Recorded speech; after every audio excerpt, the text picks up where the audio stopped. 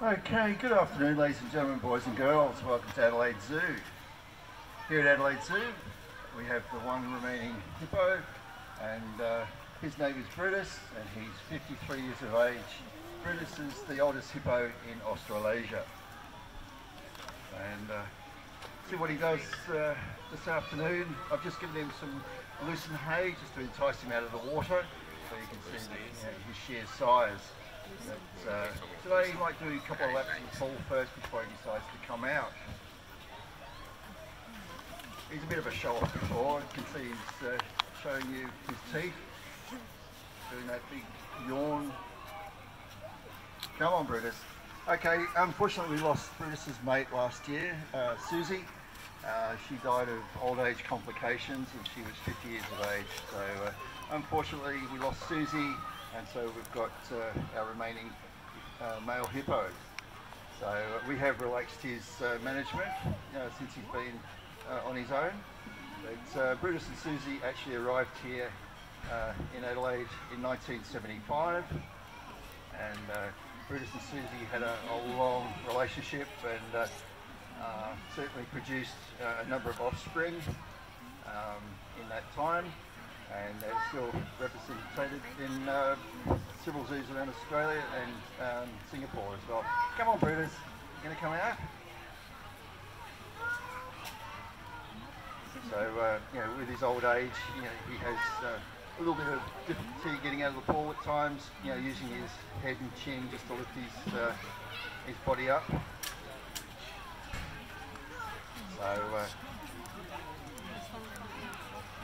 Generally, hippos will stay in the water during the heat of the day, and once the sun starts to set and cool down a bit, they're known to travel a good 10 kilometres or so away from their water.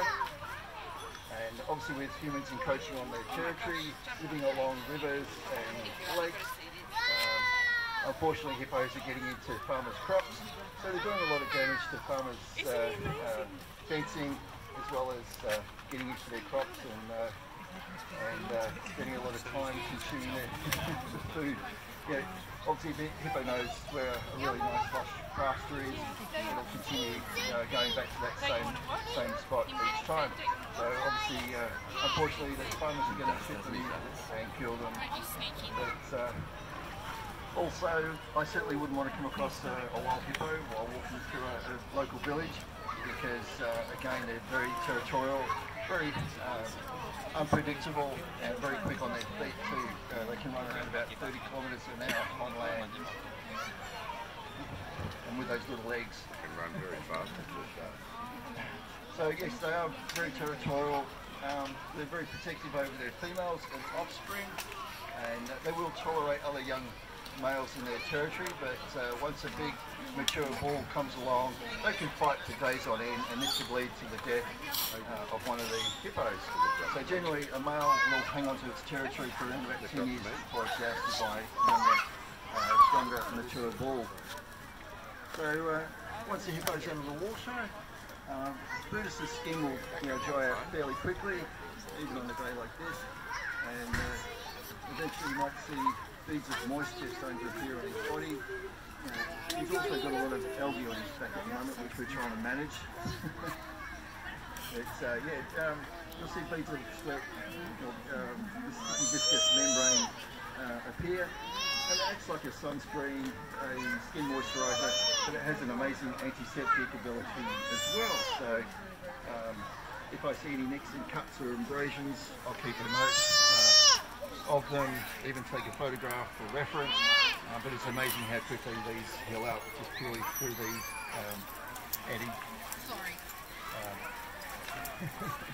on their skin. Alright, so the longevity for hippos in the wild is around about 30 to 40 years. In captivity it's 50 to 60 years of age. As I said, Brutus is 53. So he's not doing too badly at the moment, but like me, he's suffering from arthritis. So I know how he feels some mornings. So we are managing Brutus with some medication in his morning food and his PM food.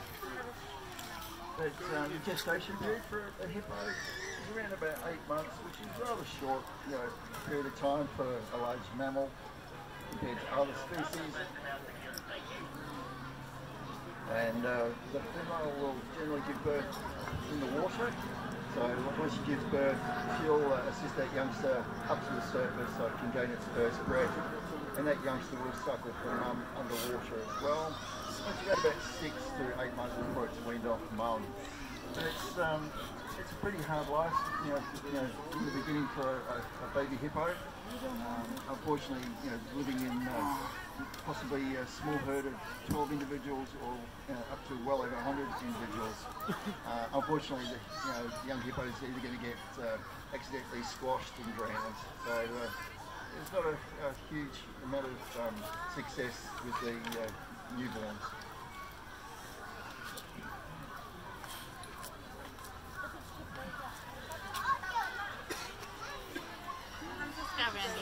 We also have Pygmy Hippo. He's behind me, and our Pygmy Hippo's name's Obi, and he's only 3.5 years of age. So, he's actually a solitary animal where obviously Brutus all live in, family groups or herds. So, unfortunately, once Brutus departs, we'll concentrate on the Pygmy Hippo species. So, we're in search of a female for Obi. So Obi's just sitting, relaxing in his wallow at the moment.